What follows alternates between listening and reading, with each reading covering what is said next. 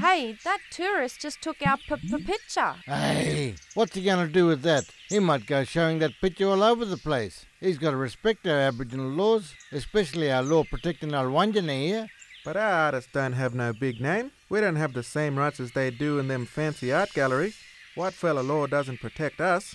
Nah, that's gammon. We have rights. My picture tells my story. That story belongs to my mob. Yes, it does. But we were created in the dreaming. Their law can't deal with that. We got the right to protect what gets passed down. Yes, and that means all our songs and stories too. That's right, Python. Just like a painting or a book their way. Our traditional art, dances and songs need protecting too.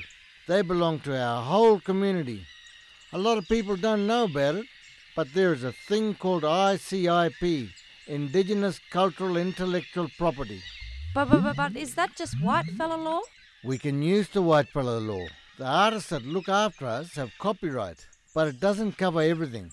Our culture is many thousands of years old and copyright only lasts a short time. That's why our people put up signs and use contracts to protect our traditional knowledge and culture. There's also things called protocols that tell them how to respect us. Well, this fella must have missed those signs. So what we gonna tell him? That he needs permission from our elders. Quick, you go tell him, Snake. Hey, tourist, ICIP.